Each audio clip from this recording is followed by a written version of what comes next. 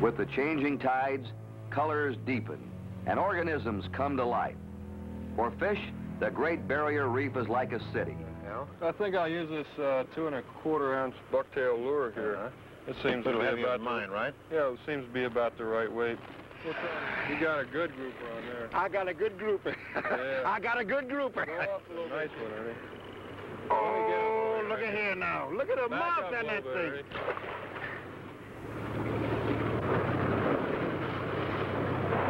The next day, they went beyond the reef with skipper Alan Collis. Boy, oh boy, another beautiful day, isn't it?